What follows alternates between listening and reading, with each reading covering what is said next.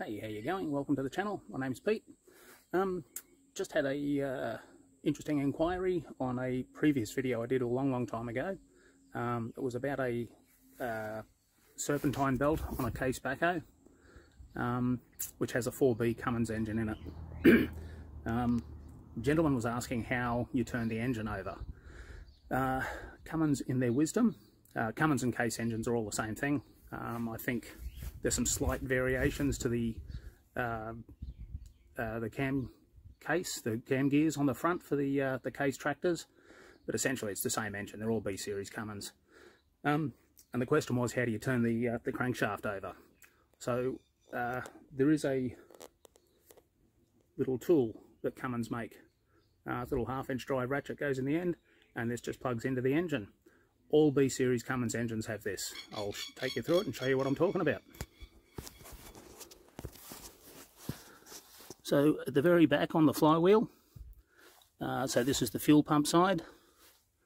So in the back here, this little device, excuse the roughness, slides in there, and you then put your 1/2-inch drive ratchet into there, and you crank that over, forward or backwards, doesn't make any difference. And that allows you to turn the engine over bit by bit. And I'll take you through. I've got a few engines here, so I'll show you the same spot on all these engines. So this one is a Marinized 6BT, and there is the same spot that you put the tool into, and it engages on the ring gear of the crankshaft.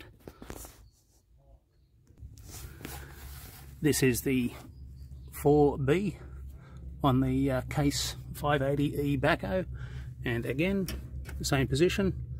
You pull that little bung out, slide the tool in there, and away you go.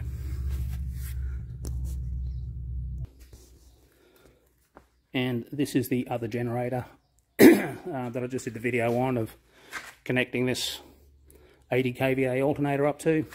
And again, in the same position, fuel pump side of the engine. Oops, stuff all over the floor that I'm tripping over. Same spot. Pull that bung out. It doesn't come easy, but it does come out. And yeah, slide the tool in there, engages with the flywheel ring gear, and away you go. Alright, I hope this helps. Oh, forgot to say, like and subscribe. Thanks. See ya.